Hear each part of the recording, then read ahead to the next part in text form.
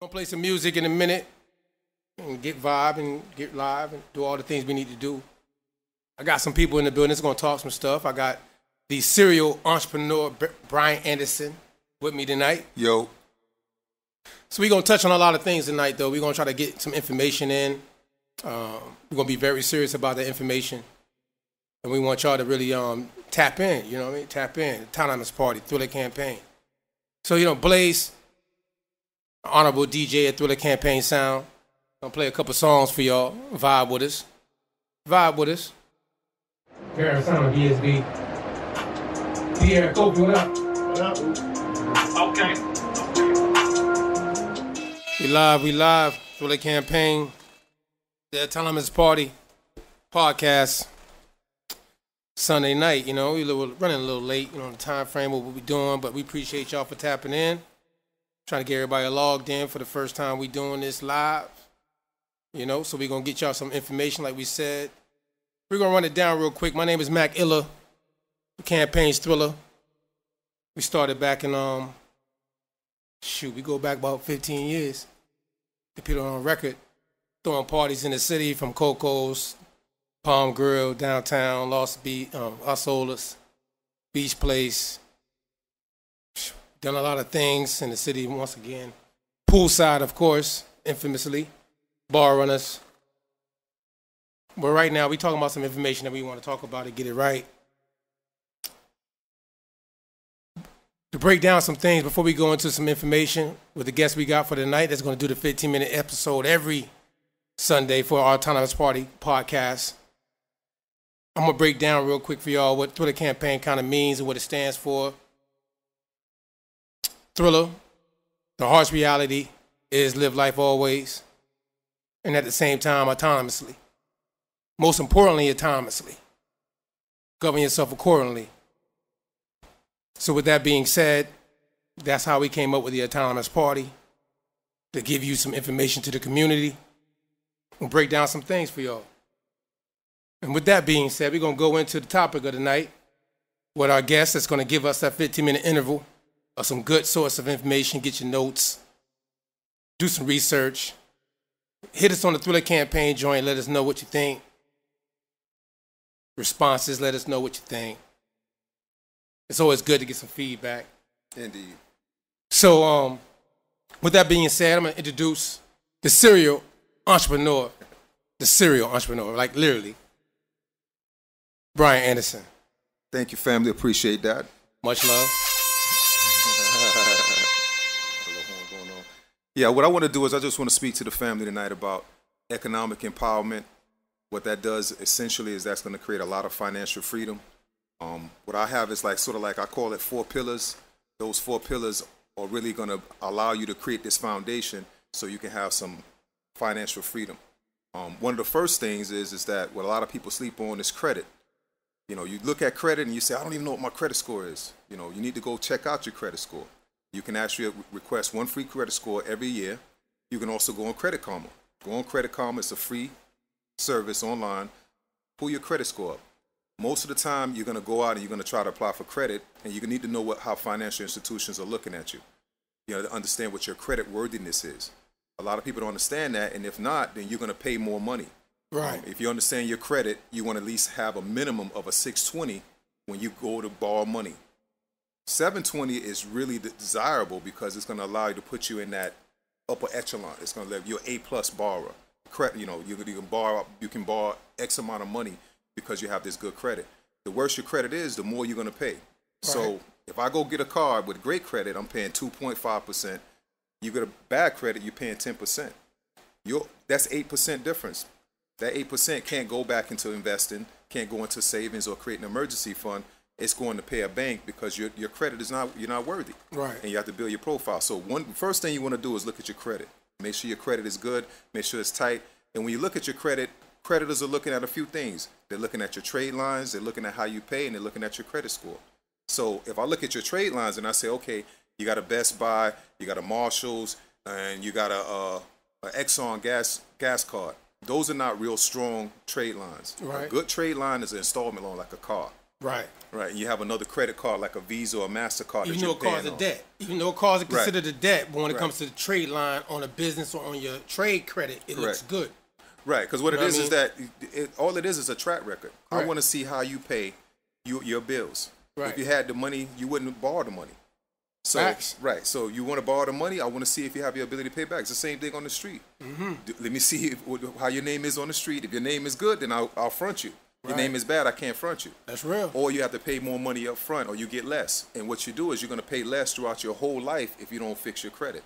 You're going to repeatedly pay money, and you're going to wonder why, man, I'm not getting ahead. You're not getting ahead because you're paying 12% extra every single month. So you have to understand that that's very important. The next thing it is that once you establish your credit and you say I have X, Y, and Z credit score, it's strong enough, you want to look at your utilization. Your utilization is very important because creditors don't like you to use more than 30% of what you borrow. So if you have a $1,000 credit limit, you want to keep it at $300. If you go over $300, that's going to reduce your credit score. Every month you over 300, that 30%, your credit score can go down. Every single month, or a point or 2 points, or it'll just sit there and it'll move sideways. You won't even gain anything, you won't lose, but it'll just sit there. When you're talking about credit, since you're speaking about credit, right. you know, I think a lot of people don't understand, like, on a real general term, like, how this whole credit thing came about. Right. Since we're speaking about credit tonight. Right. Like, you brought up economics, and obviously our system is now built off of credit and debt. Right. So with that being said, when we're dealing with credit and debt, we got to look at how did that come about. Right. So do you know when that came about as far as credit and debt and how we established this in the system of there's so many debt and credit, you know? ways to look at that, and we can go back to the history of this country, and it can get really broad. But if we just deal with the three repositories, which is the Equifax, TransUnion, and Experian. If you look at those are just private companies. They're all private companies, and they decided that they're gonna report your information. Right. And what happened is that a lot of other companies came in and they said, hey, I want to be able to understand what my bar, the risk is I'm taking before I give this person some money, or I'll extend some credit out to them. So they went to these people, which is, Fair Isaac, I believe that's what it's called. Right. And they got together and they say, hey, look, we want you to be able to tell me if this person is credit worthy. When you say that, though, right, people think in their mind that credit and the government, they're not connected. And you know, you said private. You mentioned that the same companies that are rating you for your credit are private entities. So that don't mean that has nothing to do with the government, obviously. You know what I'm saying? So like, you getting your credit together, and the people that set up this system for you to be now rated based off of your actions and record of what you've done in the system, right, of what you bought, what you paid for, what you leveraged, right, gain, losses, all that. It's basically a mathematical system. Right.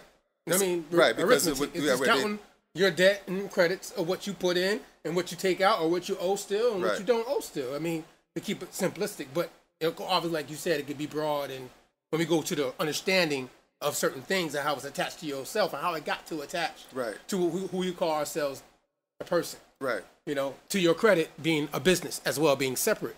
Right. Can you touch on business being separate from personal? Right. That personal credit, you're going to deal with those three repositories. Now, if you're dealing with business, you're looking at Duns and Bradstreet, and I can't remember the other one off the top of my head, but that's a whole nother credit reporting agency.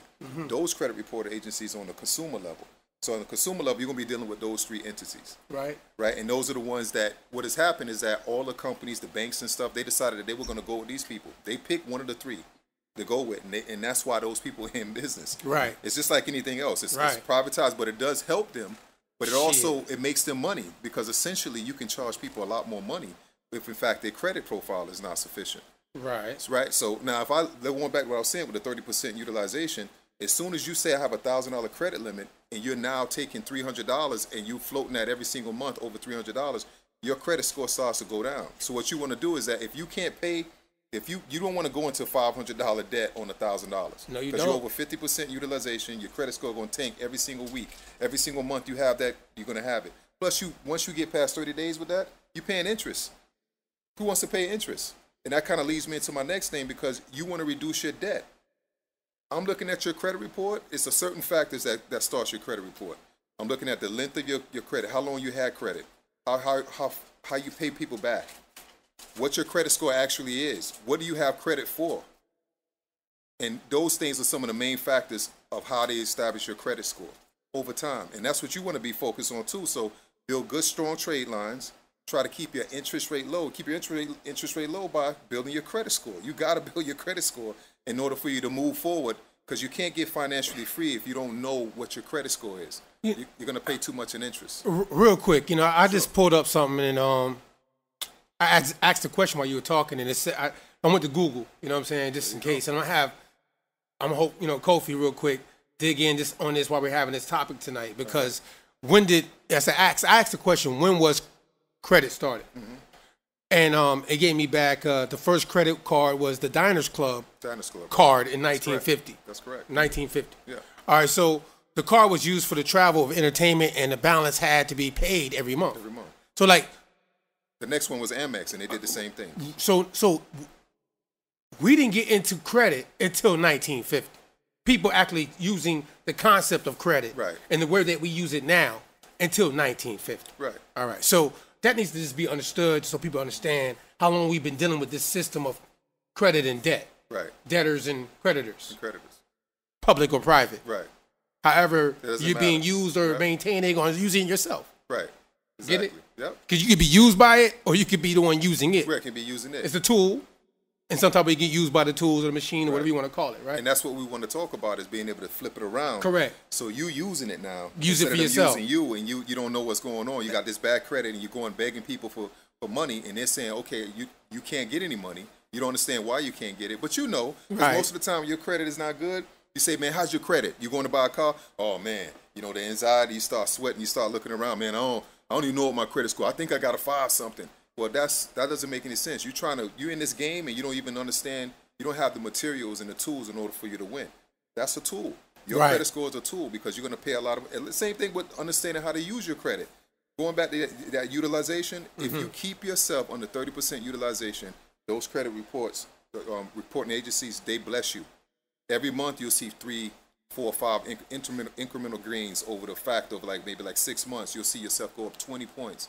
Another thing is too, look at your credit report. It may be something on there that doesn't belong there. Right. So you go and you saw, and right now check yourself. It's easier. Back in the day, you used to have to mail people and write letters. Now you can just go online, create an account with Experian or Credit Karma, and you can dispute it right online. That's with real. a click of a button. So now you can get an increase of 1 to 3 points. So you may say, man, I got 6 inquiries. You get those off. If you can take them off, that's 18 boosts in your credit. 18 points you get a boost on. Yeah. Just like that. Just like that. Right. And then you start keeping on the 30%. The reason that 30% is so important is because it tells people that I'm not poor and I'm not just trying to make a run on the bank. I had a $1,000 credit limit, and I ain't just go charge $1,000 max out, and then keep that balance there and pay the $25 a month forever. No, I said I'm reasonable. I'm taking $250 out on $1,000, and I'm paying it off at the end of 30 days. So this way, the interest rate on most credit cards is 17 to 26%. Wow. Right. So you think about it. That should be average understanding, but these days though, people use credit all the time now. So I would think that people know, but most people don't. No. And most people don't read their contracts. They don't read the fine terms. People don't read their contracts. Yeah. People, especially now on the phone, you go into an app or whatever you're using, they got terms and agreements, and you just click it and keep it moving. Because you don't really, that's a whole nother, that's going to be another podcast. But just to touch on that also gets you caught into your credit situations why you can't actually, go against the credit things that you took because of the contract you signed. Right. So you get you caught up in the debt. And you might not really thought about it that way, in a simplistic way, when you was thinking about getting what you wanted. Right. But then the contract now has you caught up in a situation where it could be attached to you in a certain way and cause you harm. Right. No, people need to be not ignorant to the blissness of what they want and really understand how to use this credit and debt system. One way that a lot of people sleep on is when you're looking at your terms and conditions. When you look at your terms and conditions, you'll see that they say you can pay the minimum. And you can also, if you pay the minimum, it's going to take you 7 years to pay off $300 or $400 at paying $12 a month. Correct.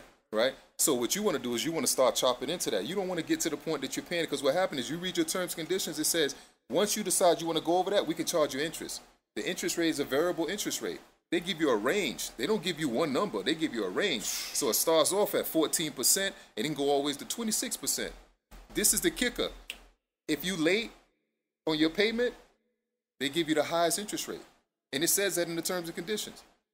So you can have a situation where you think you're taking care of your credit and you just missed one payment and now you're paying 26% interest rate on that same money. And then because you're not paying it off and you want to make these small installment payments on it, now you're carrying more of that debt, which means you pay more interest on debt and you're paying less on the principal. Remember, you pay more interest, you pay less on the principal. That's real. So it means that now your term has got extended.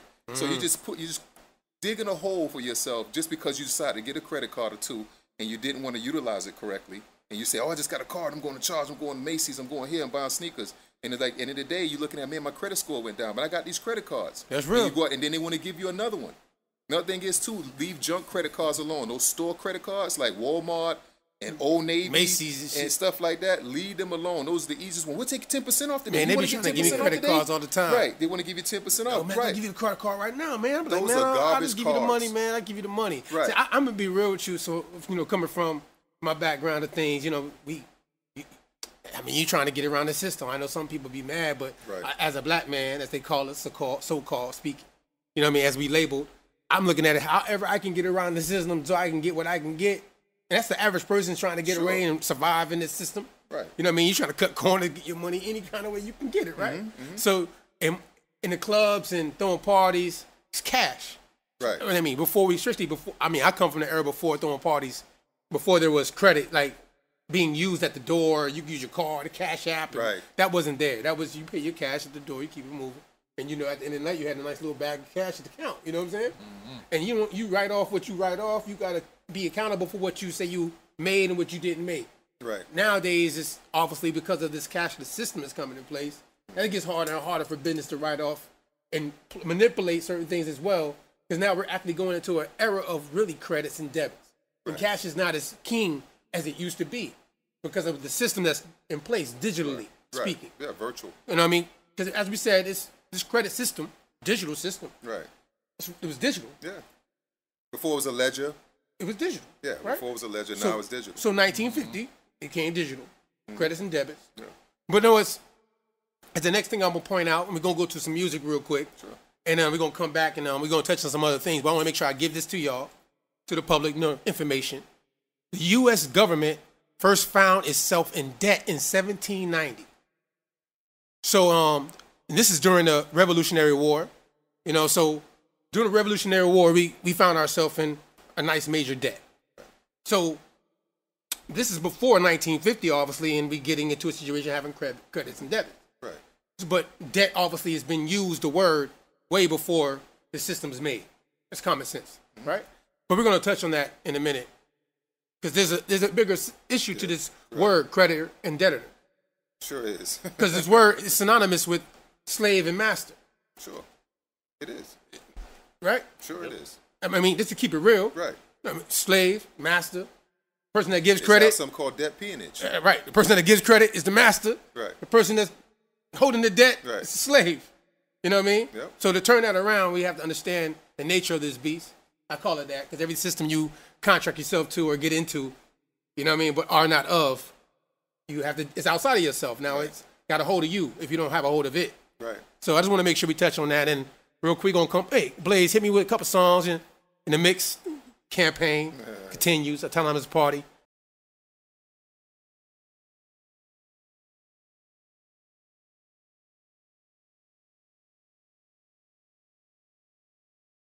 I'm gonna give you this quick little clip.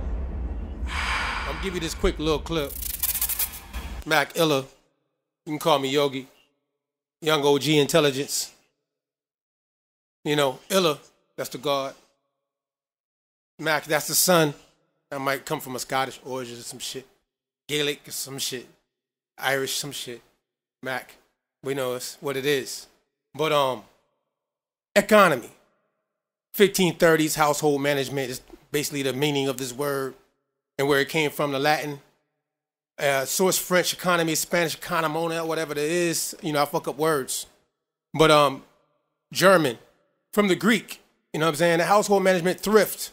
And from manager, steward. So, understand district, near, economy, frugality, judicious, It's from like the 1660s. It comes down here and it says at the bottom is etymology of this word. 1821 is the term advertising. At first meant simply cheaper, and then bigger and thus cheaper per unit or amount. Economy, that's an adjective. Because obviously we're talking about credits and debts. So we're going to obviously understand that credit and debts fall into economy, economics. So we want to understand the origin of this shit. Just for people that might not know, just a cliff note, just to drop on it, you know what I mean, before we go into that next vibes, what we're talking about, just some factologies of the things, get to the real. BSB. That's the brotherhood, I got to give shout out to the BSB, Baron Sandy brothers. Baron, we went out to Louisiana, fuck with the Washita, and, we came back, nobility. We got to keep it 100. That was a title that was given, honorably speaking. Turner family, Washita. Samdi. Samdi is the highest point of enlightenment. That's the etymology of that word real quick. That's the peace. You're going to find it. You're going to see the light. Before or at death, you're going to get to that light. And we all going to have to understand that. We're trying to spread some peace and some light right now to y'all. Our plan is to make sure that everybody understands how they become autonomous, self-governing in every manner possible. Because we in that time in 2020 where, I try not to get caught up in the politics. Even though I get caught up in the politics, I care about my people sometimes. They go certain ways, and there's certain lot of information that might not be shared by the major media sources. And, I think the major media sources are paid programming. I can go into that too as well. But paid programming is something that, has sponsors and has a corporation have an agenda for what they want put out. So people that work for the paid programming sources have an agenda, and they don't write their scripts totally by themselves. They got to get approved, actually. Because I went to school for public relations, FAMU, 98, by the way. So, I understood that. That's why you got to go to school for it to even get on the radio. There's licensings and all that stuff to come. And you have to stick to a script. You know what I'm saying? Program managers and all that kind of stuff comes into play. But what you can play and what you can't not play. So paid programming is set up a certain way. So we can't, in this day and time, just listen to just the main media sources. You have to go do your research on everything that's being put in front of you. As they say, there's a saying, believe half of what you see and half what you hear. Or is that other way around? None of what you see. Okay. My fault. Say that again. I apologize. Believe none of what you see and half of what you hear. Exactly. So, as I just said that, I was off top of the head, freestyle. It's all good. All right, but, but at the end of the day, that's how it is. So we got to be careful how we look at things, how we hear things, and not believe in things. We're not in the time of belief. We're in a time where we have to know. And some of our traditions are based off of beliefs and not off the know. That's not science. That's not mathematics. We got to get to that. You can't duplicate it. You can't develop a foundation. Facts. There's no science. No science, no foundation. Spookism. You can't duplicate it either. Spookism is gone. Nah. That's what I mean? Superstition is like it's a variety. It's more of a variety with the superstition. Because right. It could be so many different things. Instead of you saying, hey, you know what, the fire is hot. There's no question that the fire is hot. If you put your hand in the fire, you're going to realize it's hot. It's not subjective. You understand what I'm saying? Right. So when you're dealing with it, say, hey, man, oh, that's the wind. I'm going to call the wind X, Y, and Z. And that's a such and such spirit. Okay, that's cool. But then if you understand atmospheric pressure and you understand when hot and cold and different pressures mix together and you understand how wind is created, it takes away a lot of that mysticism. And you understand that there's a science to stuff instead of you thinking that, oh man, there's some man somewhere that's creating this rhythm, or it's a spirit that's doing X, Y, and Z. It becomes spooky, and it doesn't seem like you're a part of it. We are part of this realm, the natural realm. Right. That makes it seem like there's this other third dimension, and we're not a part of that anymore. You understand what I'm saying? And that's how people get into this worship thing too with that. I mean, I think it's just miseducation, and we've been doctrinized by the system to be superstitious and dogmatic. Yeah. You know what I mean? Like. And then it feeds to your ego when you become good at that dogmatic. You're thinking that because what you've been taught maybe, and you remember what you've been taught, becomes like redundant because you repeat it like a parrot what you've been given. Right. Not what you know. a lot of time what you've been given. Yeah, just regurgitate. Yeah, regurgitation is not a good thing to have. You know what I mean? Because nothing stays with you. You know, you take it, you eat it, you shit it out, you put it back in. Right. You know what I mean? But you need things that's going to stay with you, style it like your health. Yeah, because everything is as within, so without when it comes to that understanding. Micro, macro. Right. Micro, macro. Yes. Yeah. As above, so below, right? Universe, earth. Simple, science. Right. You know what I mean? No spooky shit. No spooky shit. All right, so spirit. Because you just brought up spirit. And, you know, by the way, we got a thing we call spectrum. And I deal with acronyms. And that was my influencement through my school of thought with 5% and college days. I fell in love with acronyms. You know what I'm saying? So spectrum is like SOMDs, enlightenment, which SOMD means. Political, economic, cultural, trust, reuniting maroons. Because we've been marooned in America. And we've been marooned here in our own land, Right. commercially speaking. Because business and economics is really what's taking us off the land. When we look at right now.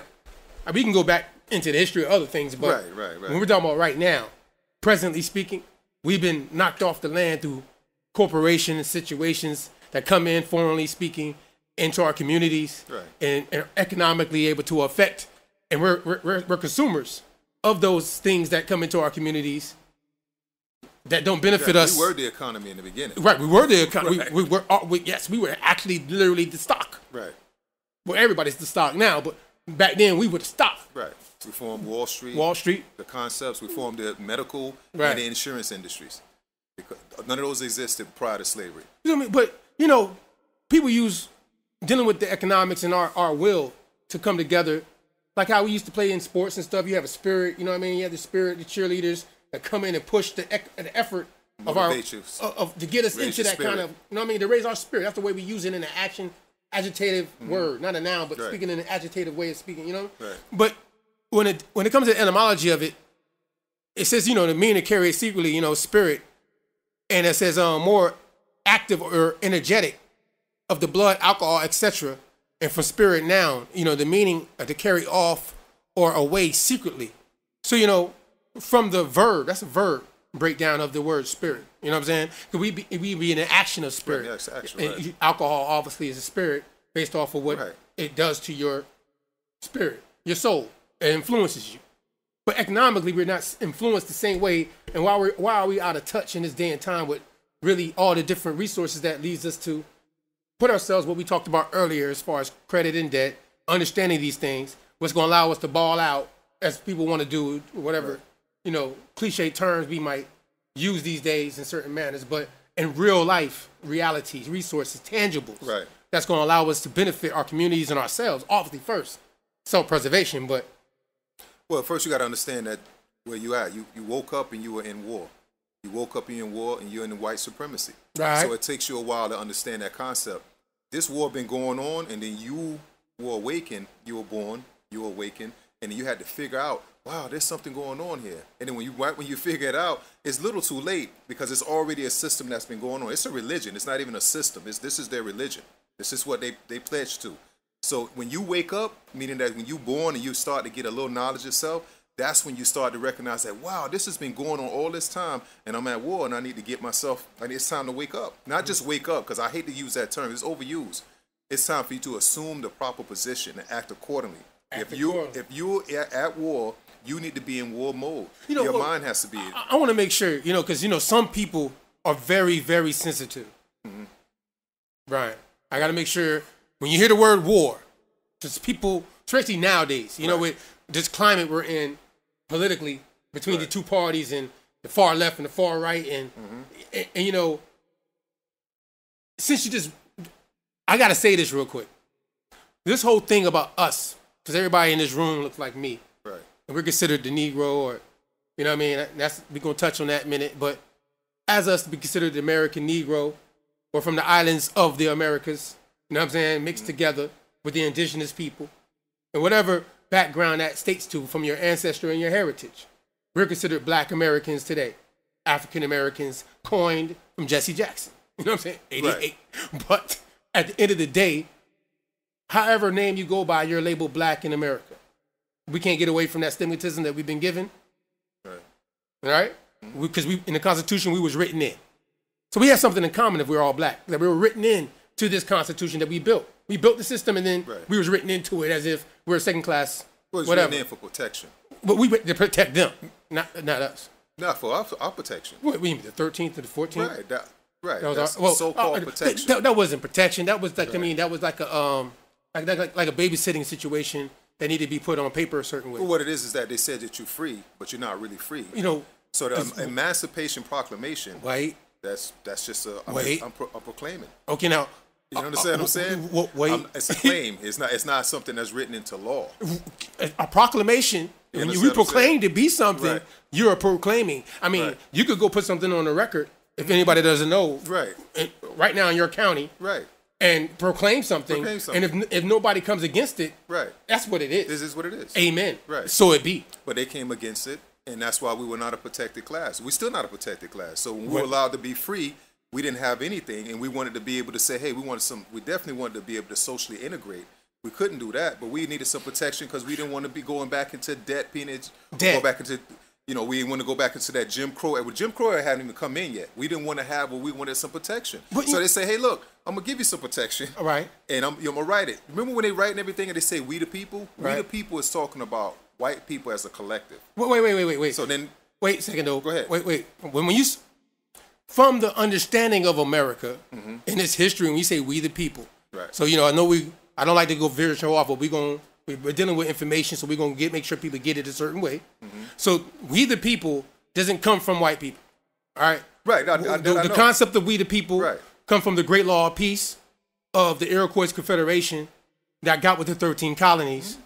And they, got with them and they got together and they formed something which became, the Continental Congress basically got with the Iroquois and they formed the United States of America. You know what I'm saying? And things were borrowed from different situations to make up what we have today as a constitution. But, the whole we the people part came strictly from the natives, as they would call them today in America, which is, I still, based off of the information, we're labeled that.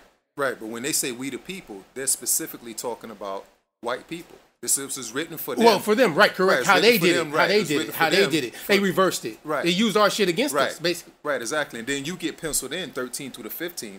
13 to the 15th. They give you some protection. And they also say, hey, look, if those who don't do the right things, you're now that are in bondage or out of bondage, those in debt, and that pretty much covers black people. And they were talking exclusive information that was directly for you. It says that you could be taken back into jail. Right. If in fact you become a criminal again. Facts. So what it is that I can't get you with slavery.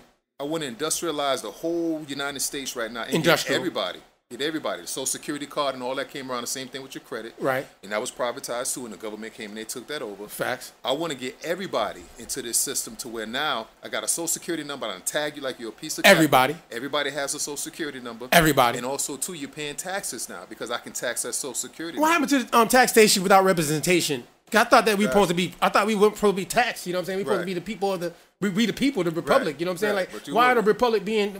If we the body of what they call the United States of America, which is credits and debits dealing with corporation situations, and the United States is definitely that in this time and day is how they're registered as a corporation. So, and that's why they're in D.C. That's not the United States. It's a district, and they're in a district that protects them to do their business.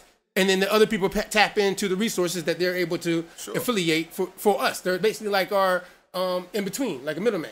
You know what I'm saying? Because they're really just a corporation. Right, they're a corporation. So what people don't understand, though, is still in your states, you have a constitution as well. Sure. And then you are in contract to wherever you register, usually first, as most of us through DMV, when we get our driver's license, you know what I mean, to be able to get permission, which is also, but then the bond, there's a bond established with those things that's dealing with credit. So someone gave you credit because someone gave you a bond to be able to drive, the insurance. Right. All those things are things given to you because you didn't establish it yourself. No. You don't have the liabilities if you get in an accident or something like that. So all these things are attended to credit and debt as well. All things are attached to the same system we talked about previously on this, our first show as far as dealing with economics. You don't have to depend on credit. You don't have to depend on credit. If I have $45,000 and my car costs $20,000, I go in and buy a car. Right. And I say, this house is $180,000. I go in and buy the house. I want $180,000. that. Give me that. It is what it is. So give me that. Right. You don't involve these people at all. That's why I was saying that one of the next things, like when your credit is straight, is that you got to reduce your debt, and you also got to know what's good and what's bad debt. So most people tell you, oh man, all debt is bad. No, that's not right. You got to understand what an asset is and what it's a liability. Most people think a house, oh, I got a house, that's an asset. No, it's not. No, it's not. It isn't. When it becomes a rental property, and then somebody's paying you to help you pay off that mortgage, and then you're getting a profit, then you're getting passive income, and then that becomes an asset. It's not an asset. Another thing is too, a good versus bad debt. Your good debt is when you say, you know what, I'm going to take out a car loan, and the car loan is only 2%. 2% car loan. Versus me, and some people say, oh no, but you're not supposed to carry that. It is good debt because I'm going to go and take the rest of my money and invest it. Instead of me paying off that car and paying off $45,000 on that car, I'm going to pay the 2% on that car every single month. And instead of me putting it into and buying a whole car off, I'm going to take the rest of that money and invest it. Okay. Because annualized return in the stock market averages about 7%, an annualized return. Okay. So if you're getting 7%, let's say you took that extra $30,000 instead of paying off that car, and you put it in the market at 7%, I don't know the numbers right now, but let's say at the end of the day, you should probably have like $56,000 to maybe $60,000. Over the course of that car loan term, the term of that loan, over 5 to 6 years, you will have that return, or maybe 10 years, you will have the return. It makes more sense for you to go ahead and put the money in the market than it would for you to go and finance that car, pay the car off. Because they're giving you 2%. Okay. That's good money to borrow. That's good. That's some good debt for you to borrow against because the interest rate is so low.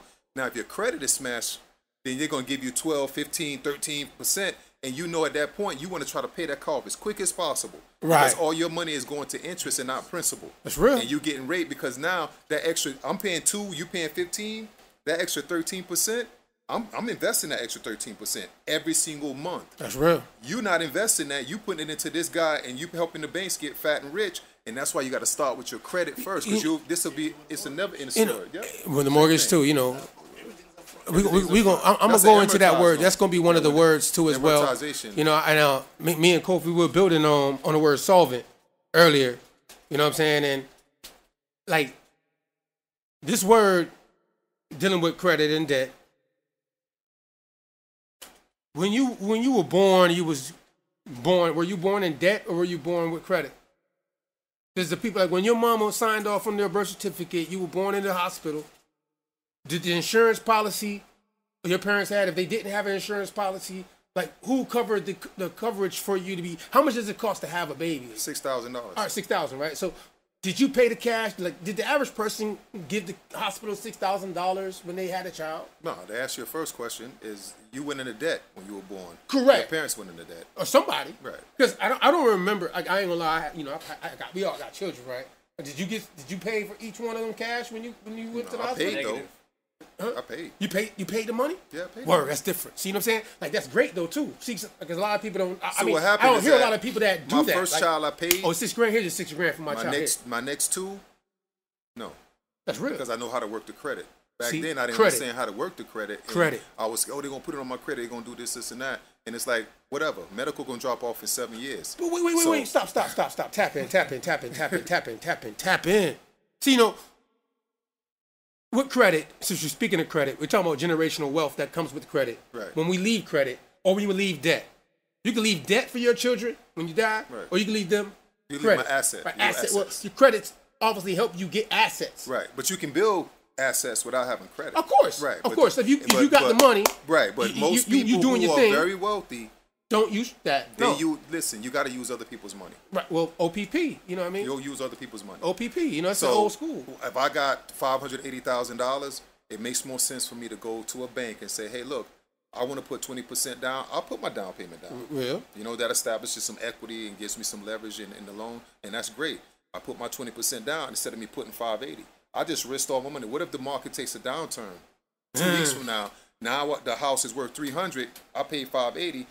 I've kind of not. It's an unrealized loss, but the unrealized loss would be about $200,000. But now if I went and got that from the bank, I'd be like, oh, I don't care. I'm not selling the house right now. I got a tenant in there who's paying me. I'm making $400 a month on the tenant, and they're helping me pay down my principal. I don't care. In another 5 years, I'll get that. The house will be worth that again.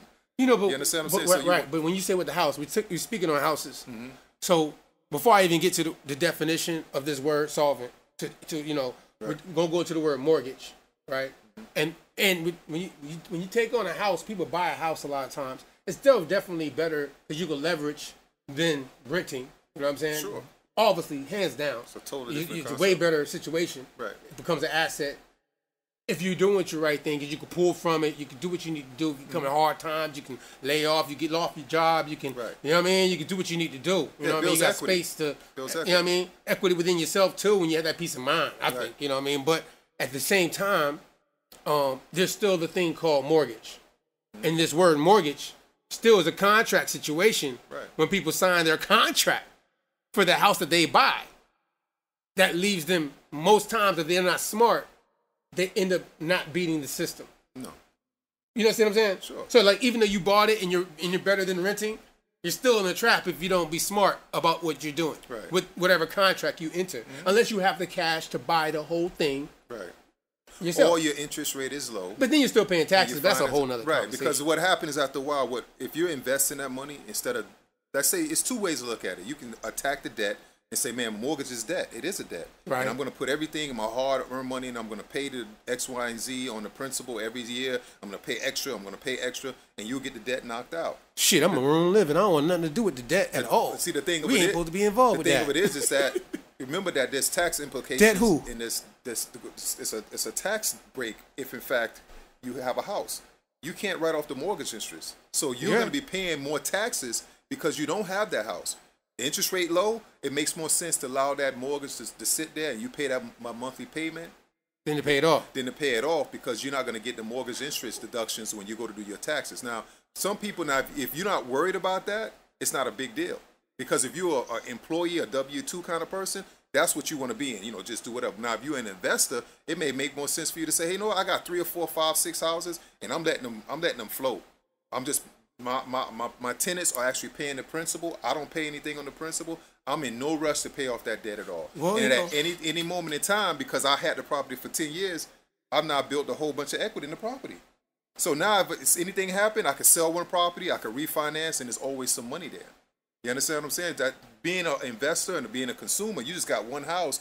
It probably makes sense for you to try to tear that mortgage up if you know your interest rate is pretty high. Anything over 3%, you want to be trying to tear that mortgage up. You know, like if you're under 3% or like let's say you're under 5%, then you want to keep that because you can invest the rest of it in the market. But you have to invest your money. You got to have an emergency fund and you got to invest your money. That's at the bottom of my little tier system. But you got to invest your money because all that excess that you have that you say, hey, I got my credit good, I got all my trade lines in order, I know what my credit score is, I'm making enough money now so I can put some stuff to the side. I got an emergency fund. I reduce all my debt. Now I can start to invest that money. Because if you invest the money, money's sitting there. The bank is paying you 0.0010 on your money. You know, with that being said, I'm going to say this on the first show, that everything you just said with that part is like a plan. And people need to understand that plan. It's simple. Right. It's simple. But we're going to make it simple for them. I'm going to get some content from you. Right. And I'm going to post it for them to understand what you just said right there. You know what I mean? That right there is simple part. You know what I mean? As far as emergency money, and you have to invest that money because the bank, you're not making no money on the money. I understand you got to hold it somewhere because back in the day you had to hold your gold or whatever resource you might have called, economically helping you. You know what I'm saying? Right. You had to hold it somewhere. I mean, unless it was cotton. Well, what you do now is that you got high yield savings plan because the Fed has been pumping so much money into the economy. You probably heard this term before. It's called quantitative easing. Right. That's No. Go into that. Well, quantitative easing, what it is that I just keep pumping money out in the economy. So the Feds say, hey, you know what? Because the Feds control money. Yeah, they federal. control how much money come out. You get too much money come out, and then you have inflation. Inflation goes up. The cost of things go up because everybody got $1. There's no scarcity there. You understand what I'm saying? Mm-hmm. So now with quantitative easing, all this money's coming out. So now the banks are not offering anything as interest rate. The CDs, certain bonds used to get a real nice interest rate. Now you at zero. I have to just, with everything we're going on right now and everything you said, it just still takes me to the dawning fact that we got into this situation of credit and debt and how America was obviously, the dollar bill was backed by silver and gold. Gold, right. And in 1913, Woodrow Wilson makes the decision to take us off the gold standard and take in foreign money to because they were in debt again.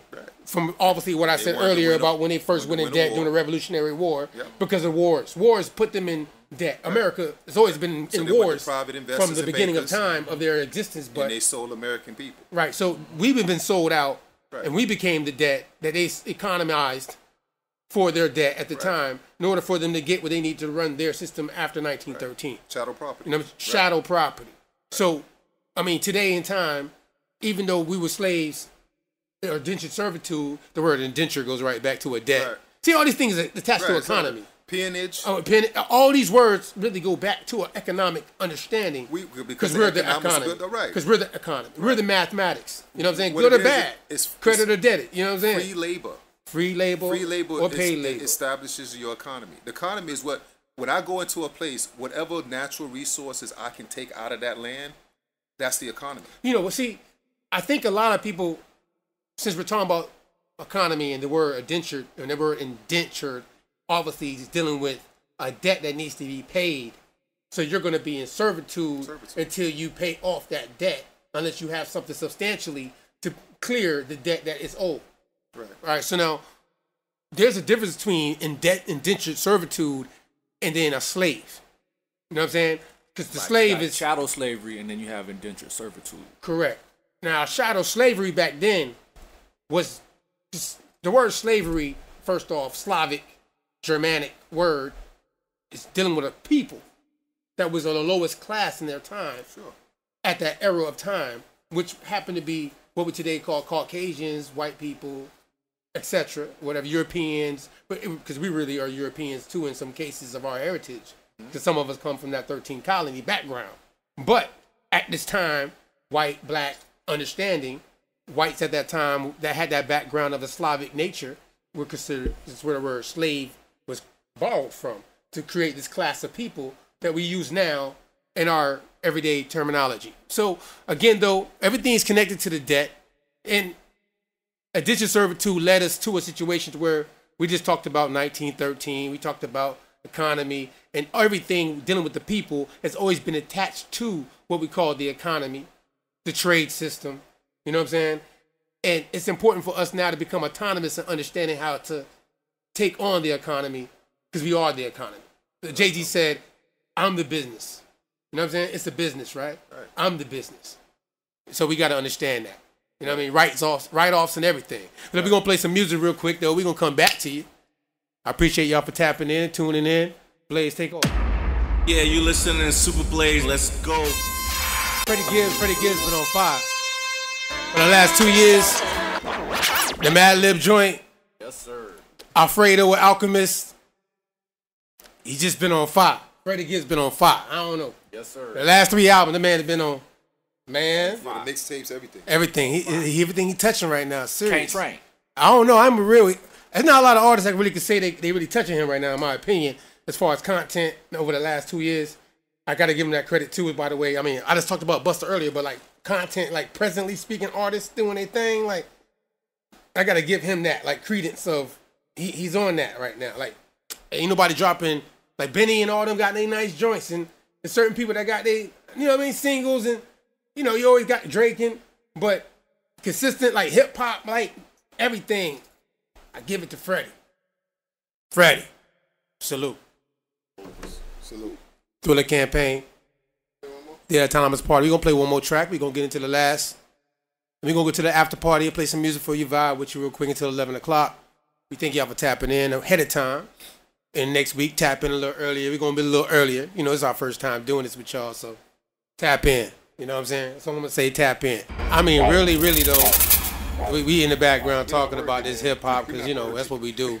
And, I mean, as we was just speaking, though, like, off air, you know what I mean, that, like, Freddie's, the concept of hip-hop, even with Busta, who just talked about earlier, is a concept. He knew how to do a concept. How to have your singles for the popular side and to make sure the body of work still felt out a certain way. So you kind of followed the concept of the name of the album. You know what I'm saying? It fell in line. All the songs fell in line. And I think a lot of people fell off of that understanding with the new age of just making the hits with social media and just, because, you know, the attention span ain't there. But for us old heads that are used to body of works, You know, with Freddie Gibbs, what he did with Madlib on his 2 albums with Madlib, what he did with Alchemist, what you just said what Benny Butcher did with, you know what I'm saying, with Hit Boy, what Nas did with Kanye, what Nas did with Hit Boy, you know what I'm saying? Like these concept albums, I think really are bringing back a hip hop understanding. Even though you still got your rap category of just hits and songs that play for the club and you vibe it, you know what I mean? But I like that body of work, and I appreciate that body of work from a cultural standpoint. You know what I'm saying? Because you ain't always in the club.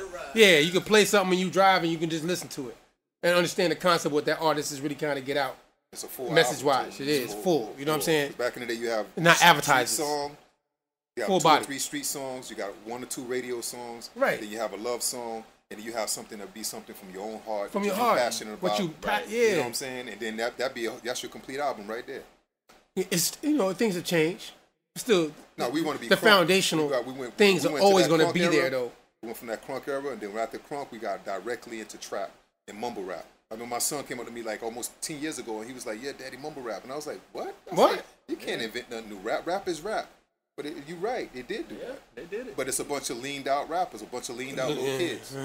They on pills and they leaned out. That's that culture. I don't want to talk about them like that because I get in have trouble your talking music about the young people. Going 5,000 beats per minute. I love y'all, but some of the things that you've taken. But I'm gonna take responsibility, right? And because I'm over 40, and they say from the things, especially me being in the streets, parties and things that I've done and surviving. You know what I mean? I can't play angel, so I'm not gonna sit here and act like I ain't wild out when I was at a certain age, and you know what I mean? My people thought I was crazy at one point, probably because of the culture that I was involved in and passionate about. You know what I'm saying? I'm still passionate about it, and I'm over 40. I'm just that's a year over 40, by the way. I'm still young, but that means still that I've seen enough to be able to tell you that like things have changed, but when someone can really stick to the foundation of hip hop and have that element there, you appreciate it. You know what I'm saying? And with that being said, that's why we're here for the culture right now on this show right now. But we want to give back to the community and the culture by giving you the tangibles. Like, Dr. Claude Anderson dropped a book a long time ago. When you look at time frame now, the Powernomics. And that's like in this time of day, we got to give it to him chopped up, not like a whole book. Like, we can't read a whole book these days how they doing it, but we can give it. Kindle. Yeah, right. You got to give it to him when you know what I mean. You got to give it to him in a certain way and feed it a certain way. There's no excuses these days. You know what I mean? Because there's a lot of things that we think we know about our country. Even right now in our conversation tonight, just dealing with the conversation of credit and debit, which is attached to economics, and how you're attached to it, how the system's attached to it, how we got involved with it, when it started. All those things were brought up tonight. You know what I'm saying? So. And we can go deeper into these things, of course, but we only have a certain amount of time to give you. But we want to make sure we give you some of it, and we expect you to go research, because I don't take you to take anything I say. By the way, my disclaimer: don't believe shit I say. Go do your research. Sure. And that's just a factual thing you need to do. Yep. Period. You know what I mean? But the time is now for you to do that research. You know what I mean? Because you really don't know your future until you know your past, and a lot of us don't know our past. Because we're using this term, as I close out tonight, before we go into that after party mix with Super Blaze. You know what I mean? He's going to play some hot joints before we close out at 11 o'clock. And really, in reality, we have to really be aware of what's going on right now with the black community. You know what I'm saying? And we don't own a lot of things that's tangible in the black community that really benefit us when you look around, when you travel around in your black communities. Yeah, we got our clubs. Right now, that's not even working right now, right? Because they just shut down a lot of the things that a lot of us did to make money. You know what I'm saying? A lot of that's been cut out. You know what I'm saying? And a lot of businesses are closing. They say 47% of black community businesses, small businesses, closed during this pandemic, whatever you look at it as. All right? So we are affected economically from what's going on currently right now. So it's really important for you to really pay attention to what's going on and tap in to what you can get your resources and get tangible that's going to help you survive and thrive to be the best you want to be. But you're going to need these resources to do it. You know what I mean? The thing of it is that you go around the United States and you show me where there's a real black community. Real. And I say black real. Not a black neighborhood. Not where black people stay. No. I said that the other day. Community. I said that the other day. Like matter when of I fact. grew up across the street, we had a wash The clothes. corner store. We had a dry cleaner. Right. We had a tailor. You owned it. We had meat. We had a beauty parlor. You got corner store. Your haircut. You can go over here. You can shoot a game of pool. You got the arcade. The lawn man. You got another convenience store. The roof man. You got all these things. So you don't have the money changed hands. The money went down. Economy, right. So you don't have an economy, and that's why when things get bad, nobody's gonna come patronize you because where are you? You're not economy. there. Another thing is too, if you go back to those statistics, black businesses they didn't establish themselves correctly in order to get those PPP loans. Yeah. So a lot of them did not get. I mean, there was a lot of them, thousands of black people, black business owners that they didn't qualify because you understand too, your credit's not good, you're not qualifying because once again, you may have to pay some of this back and your credit worthiness doesn't prove on paper. Right. You understand what I'm saying? So a lot of people didn't qualify for that and a lot of people didn't understand how to fill it out. Right. You understand? And some people didn't qualify because guess what? You never filed a tax return. Right. You understand what I'm saying? But going back to being black and you being in business, you don't have a community. If you don't have a community, nobody's going to patronize you. You're sitting somewhere out there and then you want to be for the black people and you're trying to be exclusive. But that's mainly for black people, right? That means that white people not patronizing you and you can't depend on your black people because you don't have a community. They call that crab in a barrel. As some people want to call it. Because you're all in the same place, but you guys don't benefit off each other, so you end up taking from each other. Right. Instead of building with each other. And that's what's taking place now because our businesses are not in the positions or educated to do certain things that take the resources that are given to the grants, all the different situations. You're not able to get capital. You're not able to get capital which is capital, another key word, dealing with economics. You know what I'm saying? Right. So we're going to touch on economics every week, matter of fact. It's going to be a main thing that we talk about on the Autonomous Party because, again, as in Powernomics, Dr. Anderson says, politics, you have to get economics and then you get to the politics. You got to get economics, then you get to the politics. That's your base. Your base is the economics, then you can force the politics. If you're just a consumer, you don't have no power. You're a debtor at that point. Because some of the things you consume, you might not be able to pay for. Which means you took a loan out to get it. So in the situation we're in, we need to become a creditor and be able to credit other people that look like us in our community, like how it used to be. So when people talk about, America's a great one, I say black people, it was great when we had Black Wall Street, Greenwood, Tulsa, and all the different situations that was running where all that money changed hands in that way. We had our own doctor, our own dentist, their own everything, gas stations, everything. We were all barons up in Oklahoma. Right. Black folk, as they call us. Natives. In Indian territory, by the way. You know what I'm saying? Right. So we got to understand who we are again. And we started from zero. Because that was from the people. A lot of those people were black indigenous people that migrated during that time of the Trail of Tears. Right. We were pushed out again because they started circumventing. Well, they started actually building up certain part of America, the United States. Right. And that they started taking over more territory. So even though they reneged on what they said, you can have this, and they say, hey, you know what, we branching out, we getting big. They broke every treaty. Y'all need to push out to the Midwest, and we're gonna push y'all right. out. And we went over there, we started with zero and built it up. They come back and they see we got paved roads. They saying these niggas got paved roads. How they do that? Uppity, how they do that? Kind of when they came back from the war, they were so mad. Right, they was like, what's going on? When they came back from that war, they were so mad. Right. That they seen them and folk. We did this in the height of and that was not just, and that wasn't just there. That was happening in other spots. That's just the keynote spot they Rosewood talk about. Is another you know what I'm saying? Right. You know, Rosewood was in Tampa. What we call Tampa today, Florida area. Right. You know what I mean? You know what I'm saying? So we get it popping. You know, I'm gonna be real with you. You know, I ain't gonna lie to you. I'm gonna tell you the truth. Jackson is one of my most hated presidents of America, hands down. I'm gonna let you know that. I'm gonna say it, probably talk shit about him every show. Get in trouble a little bit. I don't care. It is what it is because I don't like him. I don't like him either. And he did some dirty. And I'm gonna get into that on the next show because we're gonna get into all the things of politics and economics and things that is attached to who we call ourselves today as Black Americans and the Black community and Black nationalism. But I want to leave you with this because we Barron Soundy brothers. We always gonna leave you because we came to wake the civilly dead, and we're the ones considered the civilly dead because Black is nothing but a status politically given to us. That was meaning that we was civilly dead.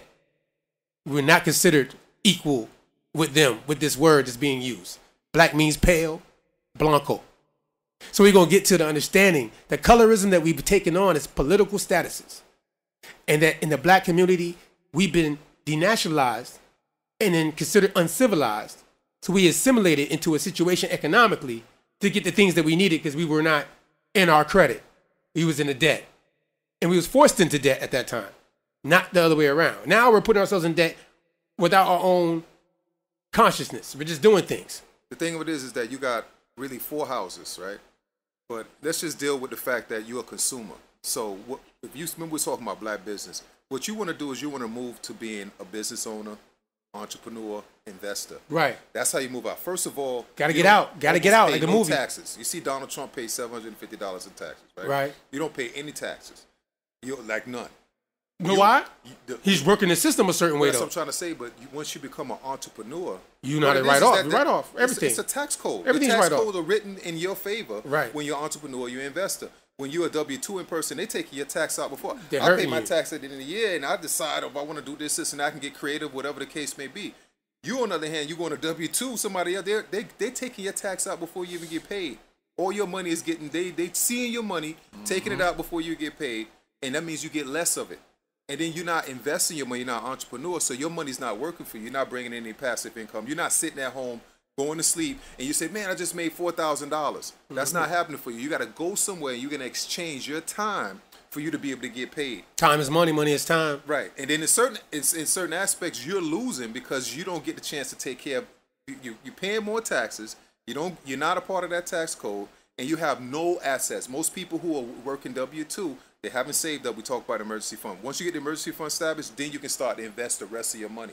Right. You understand what I'm saying? Yeah, B, you're right. So you don't have that, so you can't be an entrepreneur. Start side hustles. Hi, all of them. These side hustles, what side hustles do is that they motivate you and they give you this inspiration to go out on your own. And then maybe you could take that job to fund your dream to start doing something so you can become an entrepreneur. You know, what a way. Less taxes. I'm going to tell you the truth. And because you're not speaking from a belief, I've seen you do that. Right. Like I literally see the man I'm talking to tonight, the serial entrepreneur, Brian Anderson, go from working a job, 3 children, and flip that out of that and become strictly by yourself, doing your own thing. Right. And you're able to support your family, do all your things based off of coming out of that same transition you just spoke of. I'm a witness to that. Autonomy. That's autonomous. Right. And that's why we're having these conversations, because we can become autonomous in this situation. But we have to make the right decisions. You know, I call that the Lord. That's my call to the Lord is an acronym for living out righteous decisions. That's my acronym for Lord. You know what I mean? I'm going to follow the Lord. That's living out the righteous decisions. It's an action behind the will and the plan and what decisions you make and the karma that comes back from it. Sure. So, you know, you got to follow that law of the Lord, of living out the plans that you say you're going to do. Follow through. Get over that fear. Yeah, no false evidence appearing real got to go. Right. Yeah. False evidence appearing real got to go. I understand we all scared. We all can fall. We all fail. We all make mistakes. We lose too. You're going to lose in the game. You put money out before you make money back. Right. That's an understanding too. You're going to take losses. Understand that fear is false evidence of things that you don't understand yet, that when you understand it, now you can tackle it a certain way. False evidence appearing real are illusions. Right. But it's understanding of being scared to make a bad decision, because you're going to make some bad decisions. And understand with credit, you're going to make some bad decisions. What it is, and not faulting you for that, but you could correct them at the same time. And you want to improve your financial literacy. And like in the black community, we're not taught about money. Right. You don't know about money. Right. You go to school, they'll teach you all kind of stuff. Somebody. And you come out and you got a piece of paper and you're an educated fool because you're going to go work for somebody. Real they didn't talk. teach you how to become an entrepreneur. They didn't teach you how money works. Facts. You understand what I'm saying? And if you don't know how money works, you're never going to be wealthy. You're going to always work for somebody else. You're going to always be backwards because, you, like I was saying with the interest rates, you'll get snagged there. You'll never get to the point that you come from consumer to actually being a business person. That's real talk. You're a business owner. You own a business. You own assets. You don't own any assets right now. If you don't have any assets, you can't build wealth. You're not wealth building. We're gonna leave that wealth building. Right, okay. We're gonna bring it into the next week for this podcast and this show, this mixed show tonight. On that note, I'm gonna leave you with a couple things. The harsh reality is live life autonomously, and that is the campaign that we are on. You know, what I mean, we are the Baron Soundy brothers. We came to bring you enlightenment, on all the aspects that help you get there, help ourselves get there. We want to help you get there. 'Cause that's what we need to do. Indeed. Clear vision. At the end of the day, we appreciate y'all for tapping in. Tell a friend, bring a friend. Check all our different links. We're going to be sharing them. Thriller Campaign on Facebook, Instagram, the Autonomous Party on Facebook, Instagram. The website launched November 30th. We're dropping the website. We're going to have some merch, and we're going to be dropping a lot of content there as well. And you'll be able to get all the access to all the things we're doing in our community. You know what I mean? So just to keep it real with y'all, we appreciate y'all. It's nothing but love, peace and love. Peace and love. Nothing but that. Oh, SoundCloud, Thriller Campaign. It's on SoundCloud. Everything we play on our mixes is always on SoundCloud. You can go back and get it, see it, check the playlist. We always sharing different things, playlists and mixes for your, pleasure. You know what I mean? So you'll be able to check that out as well. Like again, tap in. After party with Blaze. We'll play a couple mixes, get you out of here. Thank y'all for tuning in.